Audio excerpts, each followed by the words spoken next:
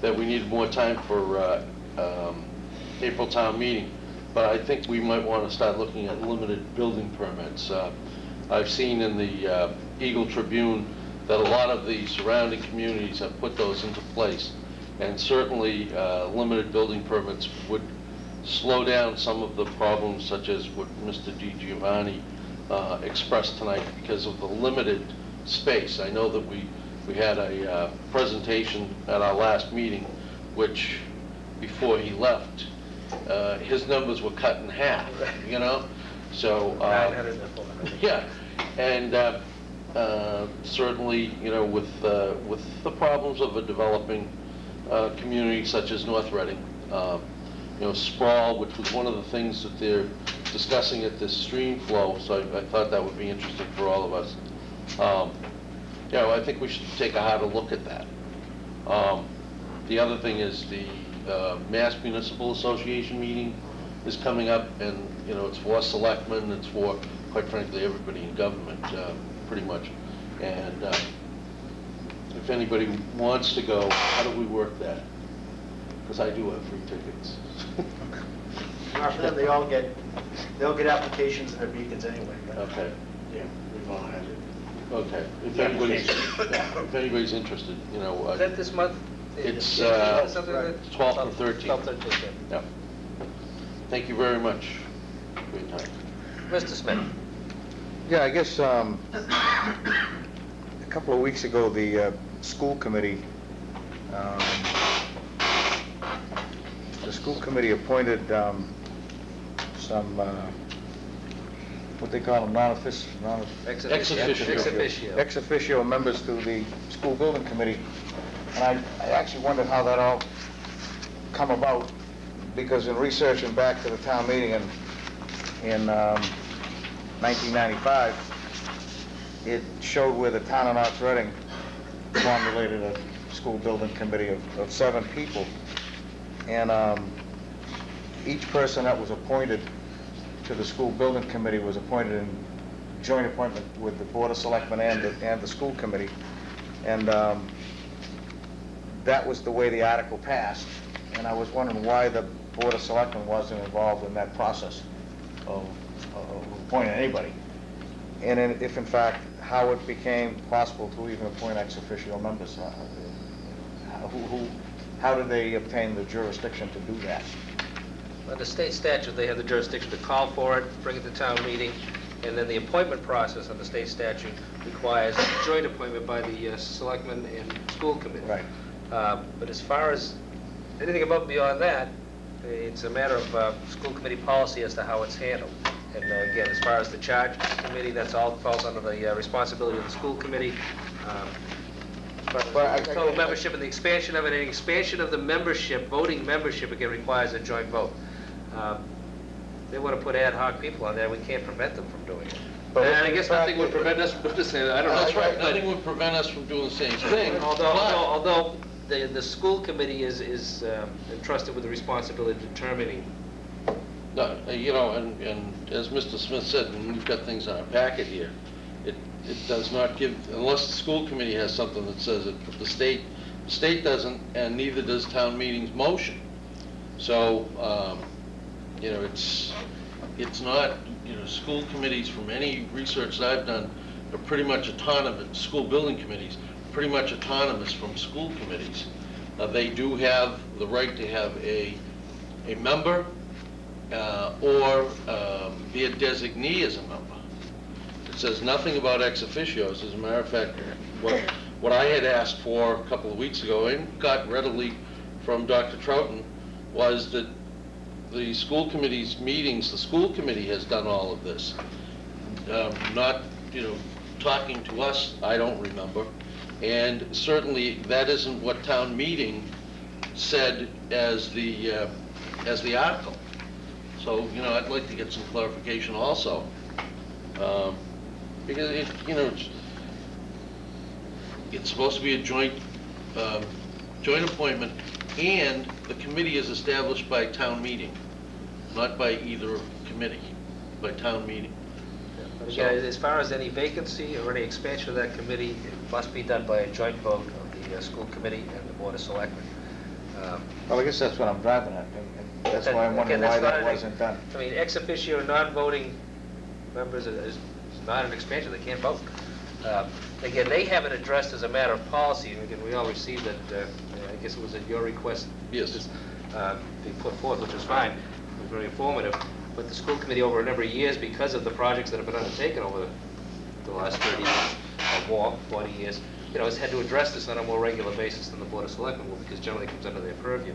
Well, With the exception of the appointments of permanent members, voting members of the school building committee. So as a matter of policy, they've addressed it over a number of years, and this is how they've handled it.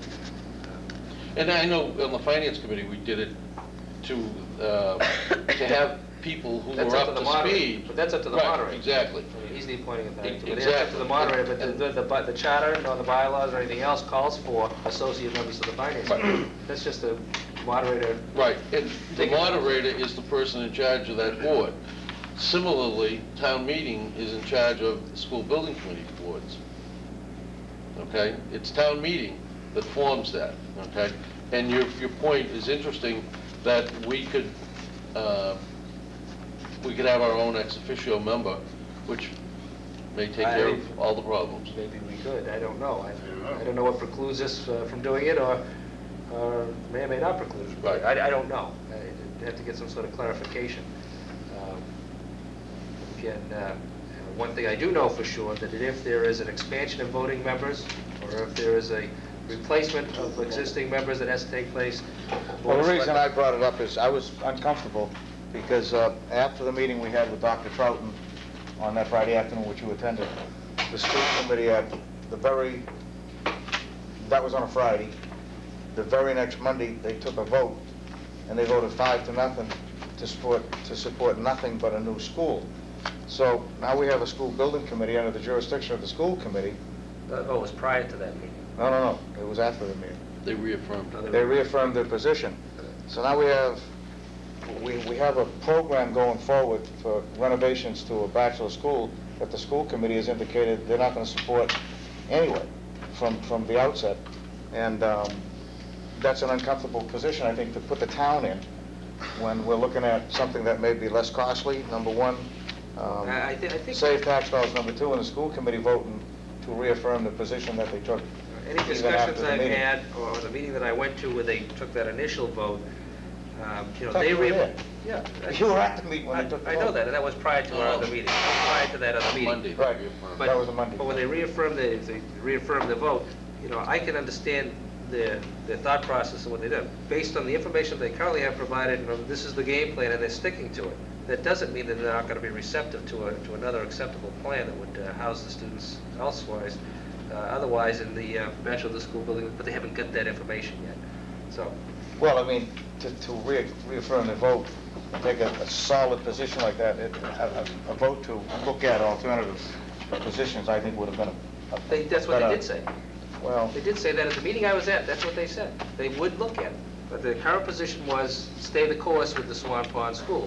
But they said emphatically and very straightforwardly that they would look at any other alternative that was presented that would meet the educational specification and the housing needs of the kids. and I guess the only other uncomfortable position I had was when they went for the $20,000 transfer, that the chairman of the school committee walked out of the meeting at the finance committee meeting when the vote was being taken. Again, I don't know. And those type of Wasn't things, present for that.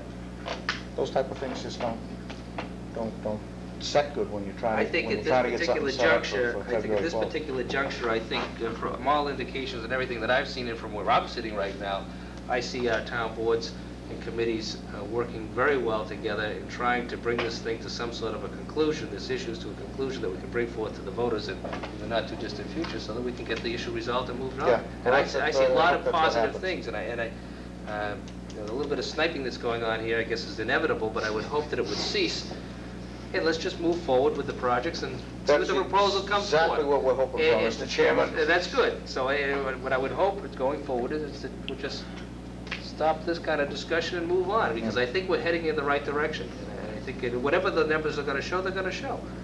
And once we get all that information in, we'll be able to make a well-informed decision as to what course we're going to take moving forward, because everybody's on the same side of the table when it comes to recognizing that we have some very serious space problems that need to be addressed.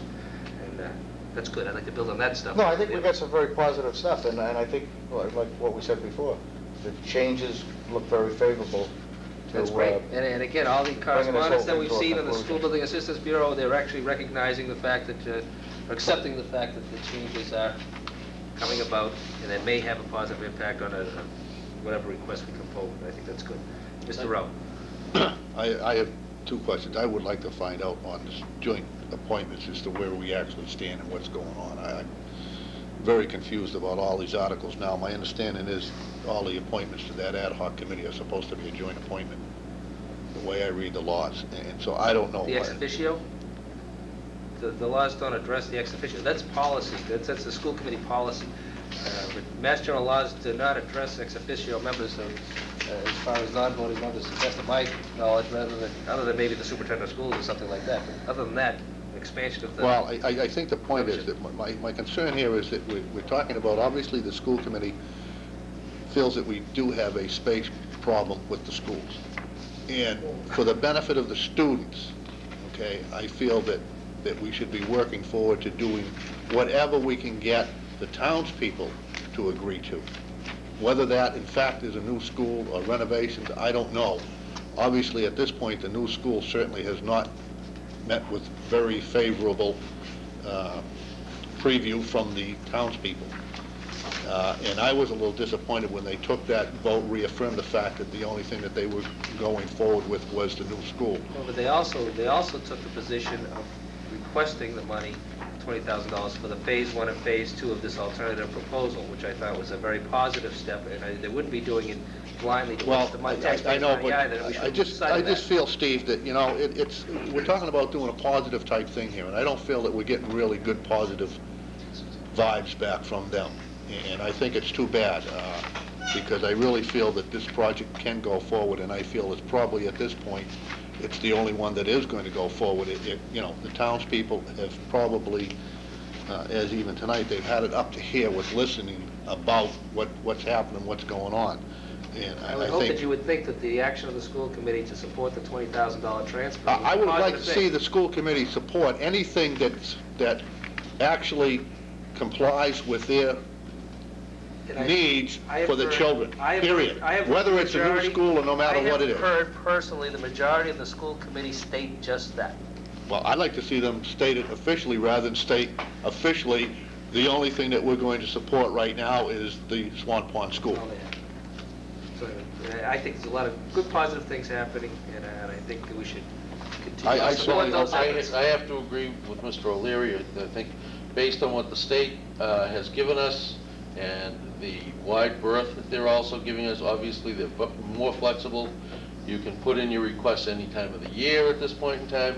They're looking to reimburse the efforts, so we're not using open space, things like that. I think for what we're trying to achieve to solve the problem, things are falling in place very well for us.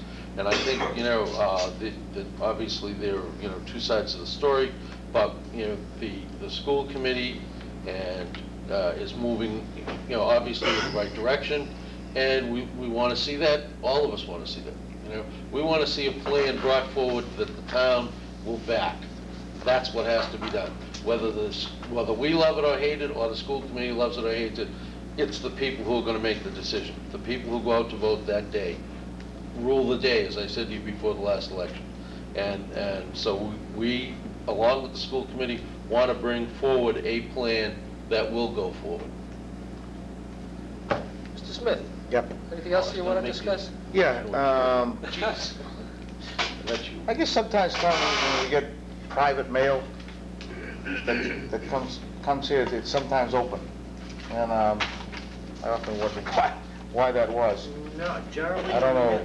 when you have mail that's addressed to you, it goes generally to you. If it says maybe to Chairman Stephen O'Leary and it's from the MAPC or something that looks official, but generally when you get mail that has, Linda and I have discussed this, you get mail that says to... Because the last two that I've got have actually been open. So we want to make sure you know what you're getting. Yeah. I mean, it's just, I remember when Mr. Bailey was here, the same thing had happened, No, and, we do not open individual